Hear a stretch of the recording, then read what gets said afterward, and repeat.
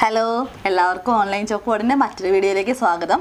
ഇന്ന് നമ്മൾ 9ാം ക്ലാസ്സിൻ്റെ ഏരിയ എന്ന ചാപ്റ്ററിലെ ലാസ്റ്റത്തെ എക്സസൈസിലെ 4ാമത്തെ ക്വസ്റ്റ്യനാണ് നമ്മൾ ചെയ്യാനായിട്ട് പോകുന്നത്. അതായത് പേജ് നമ്പർ 20-ൽ തന്നിരിക്കുന്ന 4ാമത്തെ ക്വസ്റ്റ്യനാണ് നമ്മൾ ചെയ്യാനായിട്ട് പോകുന്നത്. അപ്പോൾ കഴിഞ്ഞ ദിവസങ്ങളിൽ പഠിപ്പിച്ച ക്വസ്റ്റ്യൻസൊക്കെ എല്ലാവർക്കും മനസ്സിലായെന്ന് വിചാരിക്കുന്നു. അതിൽ നോട്ടൊക്കെ എഴുതുന്നുണ്ടല്ലോ അല്ലേ?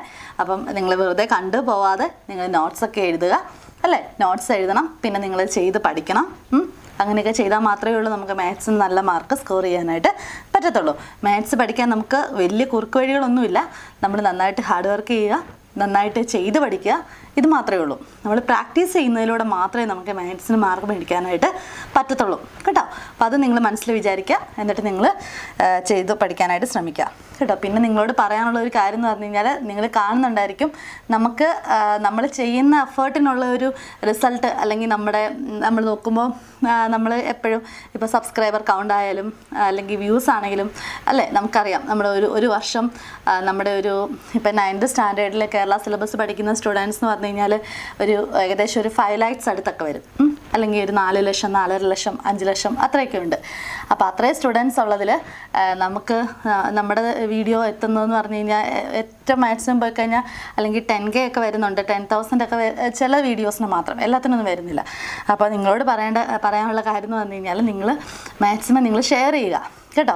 നിങ്ങൾ ഷെയർ ചെയ്യുക, നിങ്ങൾ ഷെയർ ചെയ്യുന്നതിലൂടെ, കാരണം നിങ്ങൾക്കിത് ഈ ചാനൽ നിങ്ങൾക്ക് യൂസ്ഫുൾ ആണെന്ന് തോന്നുന്നുണ്ടെങ്കിൽ, അല്ലെങ്കിൽ നിങ്ങൾക്കിത് പ്രയോജനമാണ്, ഞാൻ ഇതിൽ പഠിക്കുന്ന എൻ്റെ കൂട്ടുകാർക്കും ഇത് ഹെൽപ്ഫുൾ ആണെന്ന് തോന്നുന്നുണ്ടെങ്കിൽ നിങ്ങൾ ഷെയർ ചെയ്ത് കൊടുക്കണം കേട്ടോ. നിങ്ങൾ ഷെയർ ചെയ്യുന്നുണ്ടെന്ന് എനിക്കറിയാം, ഒത്തിരി പേര് ഷെയർ ചെയ്യുന്നുണ്ട്. എന്നാലും ടീച്ചർ പറയുന്നതെന്ന് പറഞ്ഞു കഴിഞ്ഞാൽ കുറച്ചുകൂടെ എന്നുവെച്ചാൽ ആവശ്യമുള്ളവരിലേക്ക് എത്തിക്കോട്ടെ. ഇപ്പം ഞങ്ങൾ ഈ ചാനൽ ചെയ്യുമ്പോഴും ഞങ്ങൾക്കുള്ള ഇതെന്ന് പറഞ്ഞു കഴിഞ്ഞാൽ, മാത്സ് എപ്പോഴും എല്ലാവരുടെയും മുമ്പിൽ ഒരു ഡിഫിക്കൽട്ട് സബ്ജക്റ്റാണ് അല്ലേ, ഒരു വില്ലനെ പോലെയാണ്, ഒരു വില്ലൻ്റെ റോളാണ് മാത്സിനുള്ള അല്ലേ. അപ്പം എല്ലാവരും കണക്കുന്നൊക്കെ ഇപ്പോൾ ടീച്ചറൊക്കെ എന്നോടൊക്കെ ആരെങ്കിലും ചോദിക്കുമ്പം ഏത് സബ്ജക്റ്റാണ് പഠിപ്പിക്കുന്നതെന്ന് ചോദിച്ചാൽ മാത്സിന് പറയുമ്പോൾ തന്നെ ഭയങ്കര ഉയ്യോ എന്നുള്ള രീതിയിലാണ്. അപ്പം അത്രയൊന്നും നമ്മൾ ഇത് ചെയ്യേണ്ട കാര്യമില്ല. അപ്പം നിങ്ങൾക്കൊക്കെ ആ ഒരു പേടി മാറ്റി നിങ്ങൾക്ക് മാത്സിനോട് ഒരു ഇഷ്ടം ക്രിയേറ്റ് ചെയ്യുക, അത് മാത്രമേ ടീച്ചറിന് ഒറ്റ ലക്ഷ്യമുള്ളൂ. അപ്പോൾ അത് നിങ്ങളുടെ ഫ്രണ്ട്സിന് നിങ്ങൾ ഷെയർ ചെയ്ത് കൊടുത്ത് മാക്സിമം റീച്ച് ചെയ്യിക്കേണ്ട ഉത്തരവാദിത്വം നിങ്ങൾക്കും കൂടെ ഉണ്ട്. അപ്പം നിങ്ങൾ ഷെയർ ചെയ്യുമെന്ന് എനിക്കറിയാം, ഷെയർ ചെയ്യുന്നവരുണ്ട്. അപ്പം അല്ലാത്തവർക്ക് വേണ്ടി ടീച്ചർ പറയുന്നത് കേട്ടോ. പിന്നെ നിങ്ങൾ ഫസ്റ്റ് ടൈം ഈ ചാനൽ കാണുന്നത് അല്ലെങ്കിൽ ഈ വീഡിയോ ആണ് നിങ്ങൾ കാണുന്നതെങ്കിൽ നിങ്ങൾ മറക്കാതെ ഒന്ന് സബ്സ്ക്രൈബ് ചെയ്തേക്കുക. പിന്നെ അതുപോലെ തന്നെ റൈറ്റ് സൈഡിൽ കാണുന്ന ബെല്ലൈക്കൻ കൂടി ഒന്ന് എനേബിൾ ചെയ്തേക്കുക. അങ്ങനെയാണെങ്കിൽ ടീച്ചർ വീഡിയോസ് അപ്ലോഡ് ചെയ്യുമ്പോൾ തന്നെ നിങ്ങൾക്കത് നോട്ടിഫിക്കേഷനായിട്ട് ലഭിക്കും. പിന്നെ ഒരു കാര്യം എന്ന് പറഞ്ഞു കഴിഞ്ഞാൽ, ടീച്ചർ ഒരു വാട്സപ്പ് നമ്പർ തന്നിട്ടുണ്ടായിരുന്നു. അപ്പോൾ വാട്സപ്പ് നമ്പറിൽ നിങ്ങൾ കോൺടാക്റ്റ് ചെയ്യുകയാണെങ്കിൽ, നിങ്ങൾ മെസ്സേജ് ചെയ്യുകയാണെങ്കിൽ, നിങ്ങൾ 9th സ്റ്റാൻഡേർഡിൻ്റെ ആണെങ്കിലും 8th ആണെങ്കിലും 7th 6th ഒക്കെ എല്ലാ ക്ലാസ്സിൻ്റെയും അപ്ലോഡ് ചെയ്യുമ്പോൾ തന്നെ നിങ്ങൾക്കത് മെസ്സേജസ് ആയിട്ട് ടീച്ചർ വാട്സപ്പിൽ സെൻഡ് ചെയ്ത് തന്നോളാം. ഓക്കെ, അപ്പോൾ നമുക്ക് തുടങ്ങാം. നമ്മുടെ ക്വസ്റ്റ്യൻ ഇതാണ്: prove that the lengths of the പെർപെൻഡിക്കുലർസ് from any point on the bisector of an angle two the sides are equal. Question ഇതാണ്, ശ്രദ്ധിച്ച് വായിക്കണം. എല്ലാം പ്രൂവ് ചെയ്യാനാണ് നമ്മൾ പഠിച്ചുകൊണ്ടിരിക്കുന്നത് അല്ലേ.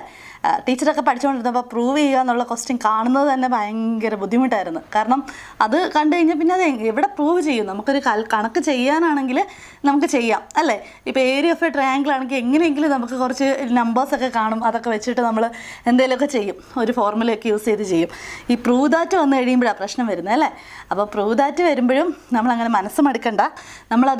നമ്മൾ പഠിച്ച ഓരോ കാര്യങ്ങളും വെച്ച് നമ്മളൊന്ന് ചിന്തിച്ച് വരുമ്പോൾ നമുക്കത് കിട്ടും.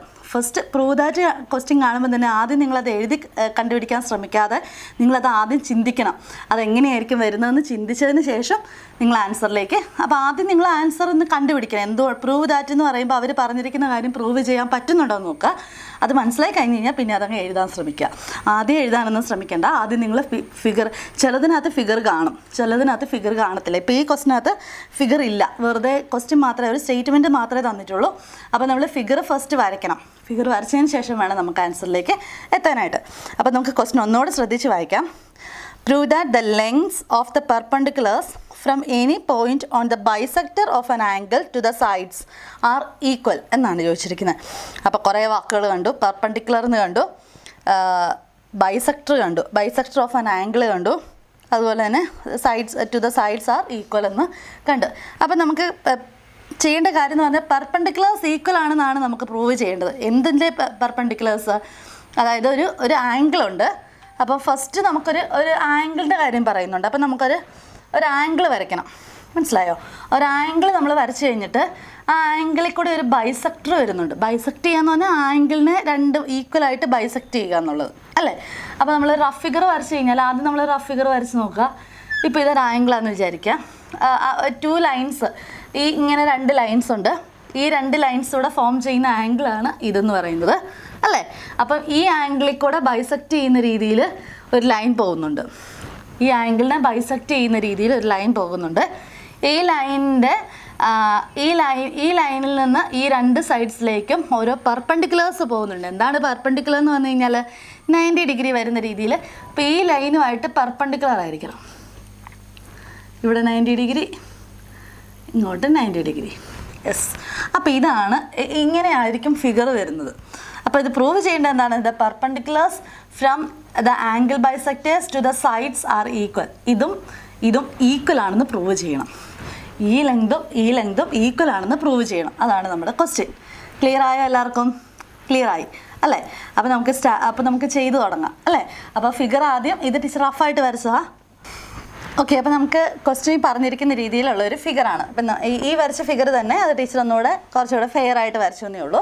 അപ്പോൾ അതിനകത്ത് പേരുകൾ കൊടുത്തു. ഈ line AB. Okay, line ABയും AC. അപ്പോൾ ഈ ഫിഗറിൽ നമ്മൾ എക്സ്പ്ലെയിൻ ചെയ്യുവാണെങ്കിൽ ABയും ACയും എന്നുള്ള ലൈൻസ് ഇടയിൽ ജോയിൻ ചെയ്യുന്ന ആംഗിളായിരുന്നു ഈ ആംഗിൾ A എന്ന് പറയുന്നത്. ഇതിൻ്റെ ബൈസെക്ടറാണ് AD നമ്മൾ വരച്ചിരിക്കുന്നത്.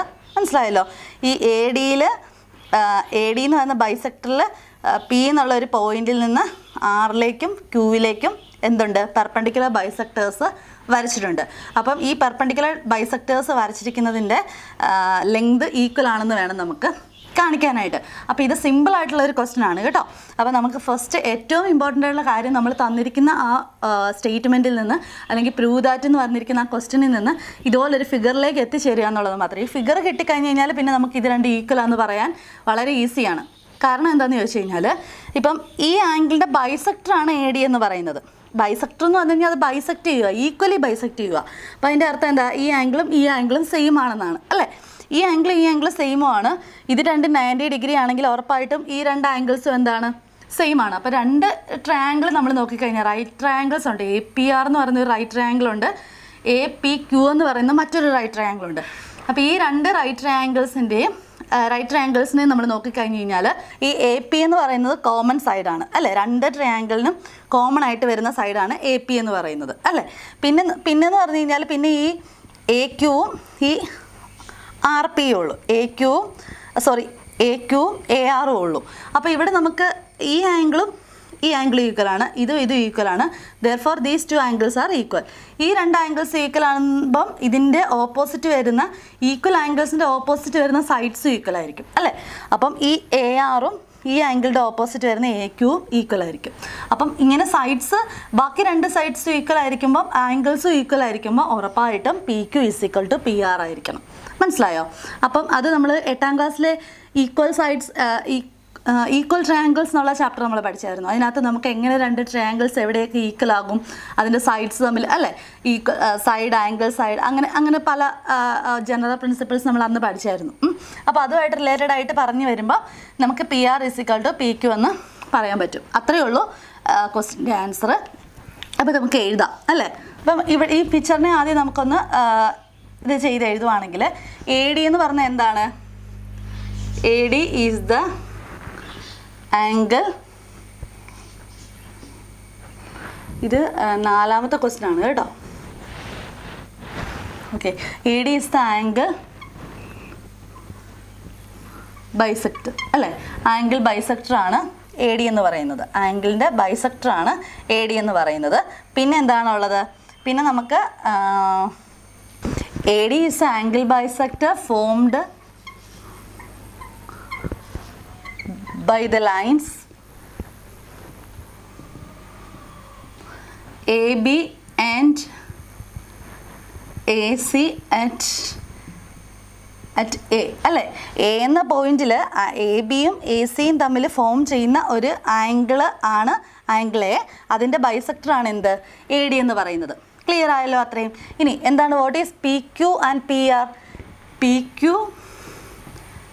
And PR are the perpendiculars നമുക്ക് ഇങ്ങനെ എഴുതാം കേട്ടോ. പെർപെൻഡിക്കുലർ എന്ന് കാണിക്കാനായിട്ട് നമ്മൾ യൂസ് ചെയ്യുന്ന ഒരു സിമ്പിളാണ് കേട്ടോ ഇത്.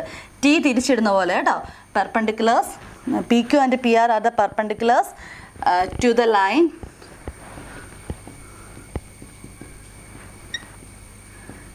A B and A C. Okay, A B and A ബിയിൽ നിന്ന് എ ബിയിലേക്കും എ സിയിലേക്കും വരച്ചിരിക്കുന്ന പിയിൽ നിന്ന് വരച്ചിരിക്കുന്ന പെർപെൻഡിക്കുലേഴ്സ് ആണ് പി ക്യു പി ആർ എന്നുള്ളത്. ഇനി നമുക്ക് ആൻസറിലേക്ക് കിടക്കാം. അപ്പോൾ അത്രയും കാര്യങ്ങൾ നമുക്ക് നമ്മൾ പിക്ചറിൽ നിന്ന് എടുത്തെഴുതിയ കാര്യങ്ങളാണ് ഇത്രയും. ഇനി നമുക്ക് രണ്ട് റൈറ്റ് ട്രയാങ്കിൾസ് ഉണ്ട് അല്ലേ. അപ്പോൾ നമുക്കത് കൺസിഡർ ചെയ്യാം. Consider right triangles എന്താണെന്നറിയാവോ? 90 ഡിഗ്രി വരുന്ന ഒരു ആംഗിൾ 90 ഡിഗ്രി വരുന്ന ട്രയാങ്കിളാണ് റൈറ്റ് ട്രയാങ്കിൾസ് എന്ന് പറയുന്നത്. Consider right triangles A P R and right triangle AQP. Consider right triangles APR and right triangle ഏതായിരുന്നു നമ്മളെടുത്ത APR and APQ. അതിനകത്ത് AP എന്ന് പറയുന്നത് എന്താണ്? AP is കോമൺ സൈഡ് അല്ലേ. കോമൺ സൈഡാണ്. രണ്ട് ട്രയാങ്കിളും കൺസിഡർ ചെയ്യുമ്പം എ പി എന്ന് പറയുന്നത് കോമൺ സൈഡാണ്. അതുപോലെ തന്നെ ഓൾ ആംഗിൾസും എന്ത് തന്നെയായിരിക്കും? ആംഗിൾസ് ഈക്വൽ ആയിരിക്കും അല്ലേ. ആംഗിൾ ഏതൊക്കെ ആംഗിൾ ഈക്വലാണ്? ആംഗിൾ ആർ അല്ലേ. ആംഗിൾ എ ആർ പിയും ആംഗിൾ എ ക്യു പിയും 90 ഡിഗ്രിയാണ്. Angle A R P is equal to angle A Q P equal to 90 ഡിഗ്രിയാണ്. അത് നമുക്കറിയാം. പിന്നെ ഇത് രണ്ടും ഈക്വലാണ്. കാരണം എന്താ? ആംഗിൾ ബൈസെക്ടറാണ് വരച്ചിരിക്കുന്നത് അല്ലേ. അപ്പം angle Q A P equal to angle R A P ആണ്. പിന്നെ അതുകൊണ്ട് തന്നെ എന്തായിരിക്കും? ആംഗിൾ ഈ ആംഗിളും ഈക്വൽ ആയിരിക്കും അല്ലേ. മൂന്നാമത്തെ ഈ ആംഗിളും ഈക്വൽ ആയിരിക്കും. കാരണം 180ൽ രണ്ട് ട്രയാങ്കിളുടെ ഇൻറ്റീരിയർ ആംഗിൾസിൻ്റെ സം എന്ന് പറഞ്ഞു കഴിഞ്ഞാൽ ഓരോന്നിൻ്റെ 180 വീതമാണ്. അപ്പോൾ ഇത് രണ്ട് ഈക്വലാണ്. Therefore these two will be equal. ഈ രണ്ടെണ്ണം ഉറപ്പായിട്ട് ഈക്വൽ ആയിരിക്കും. മനസ്സിലായോ? അപ്പം ഈക്വൽ. അപ്പം ഒരു ട്രയാങ്കിളിൻ്റെ ഇതിൻ്റെ വൺ സൈഡ് അല്ലേ, ഇതിൻ്റെ കോമൺ സൈഡുണ്ട്. അതുപോലെ തന്നെ ഈക്വൽ ആംഗിൾസും ഉള്ളപ്പം നമുക്ക് എന്ത് പറയാം? നമുക്ക് എന്ത് ചെയ്യാം? അപ്പോൾ അതിൻ്റെ സൈഡ്സും ഈക്വൽ ആണെന്ന് പറയാം. ഓക്കെ, അപ്പം നമുക്ക് ഏത് ആംഗിൾസൊക്കെ ഇത് രണ്ട് 90 ഡിഗ്രി ആണെന്നറിയാം, ഇത് രണ്ട് ഈക്വൽ ആണെന്നറിയാം. അപ്പം തന്നെ എന്തായാലും ഇത് ഈക്വൽ ആണ്. അപ്പം പിന്നെ അതുപോലെ തന്നെ എ പി എന്ന് വന്ന കോമൺ സൈഡാണ് അല്ലേ. അപ്പോൾ ഇവരിൽ നിന്നൊക്കെ നമുക്ക് എന്ത് കിട്ടും? So we get other two sides of the two triangles are equal. So P Q and P R equal. അപ്പോൾ ഇങ്ങനെ വരുമ്പം A P is equal to A P തന്നെയാണ്. പിന്നെ ഇത്രയും ആംഗിൾസും ഈക്വൽ ആയിട്ടുണ്ട് അല്ലേ. അപ്പോൾ അങ്ങനെ വരുമ്പം ഈ രണ്ട് റൈറ്റ് ട്രയാങ്കിളിൻ്റെയും ബാക്കി രണ്ട് സൈഡ്സും തുല്യമായിരിക്കും. അതായത് ഈ സൈഡും തുല്യമായിരിക്കും, ഈ സൈഡും തുല്യമായിരിക്കും. അപ്പോൾ നമുക്ക് അതിൽ നമുക്ക് എന്ത് കിട്ടും? P Q is equal to P R എന്ന് കിട്ടും. സിമ്പിളാണ് കേട്ടോ, വലിയ ബുദ്ധിമുട്ടൊന്നുമില്ല. നമ്മളിത് എഴുതിയിരിക്കുന്ന കാണുമ്പോൾ ഉള്ള ബുദ്ധിമുട്ടേ കാണത്തുള്ളൂ. പക്ഷേ നിങ്ങളിത് മനസ്സിലാക്കി കഴിഞ്ഞ് കഴിയുമ്പോൾ ഇത് വലിയ ഡിഫിക്കൽട്ടൊന്നും അല്ല. ഓക്കെ, അപ്പം ഇന്ന് ഡിസ്കസ് ചെയ്ത ക്വസ്റ്റ്യൻ എല്ലാവർക്കും ക്ലിയർ ആയെന്ന് വിചാരിക്കുന്നു. അപ്പോൾ എന്തെങ്കിലും സംശയങ്ങളൊക്കെ ഉണ്ടെങ്കിൽ നിങ്ങൾ ചോദിക്കുക കേട്ടോ. നിങ്ങൾ വാട്സപ്പിൽ ചോദിക്കുക, ഇല്ലെങ്കിൽ നിങ്ങൾക്ക് കമൻറ്റ് ബോക്സിൽ ടൈപ്പ് ചെയ്യാം. ഓക്കെ, അപ്പോൾ നമുക്കിനി അടുത്ത വീഡിയോയിൽ കാണാം. അപ്പം അടുത്ത വീഡിയോയിൽ നമുക്കിതിൻ്റെ അടുത്ത ക്വസ്റ്റ്യൻ, അഞ്ചാമത്തെ ക്വസ്റ്റ്യൻ ഇച്ചിരി 2-3 പാർട്ടൊക്കെ ഉണ്ട്. അപ്പോൾ അത് ഇതിനകത്ത് ഇൻക്ലൂഡ് ചെയ്ത് കഴിഞ്ഞാൽ വീഡിയോ കുറേ ലെങ്തി ആയി പോകും. അതുകൊണ്ട് നമുക്ക് അടുത്ത വീഡിയോയിൽ നമുക്ക് കാണാം. അപ്പോൾ അതുവരേക്കും ഗുഡ് ബൈ, ടേക്ക് കെയർ.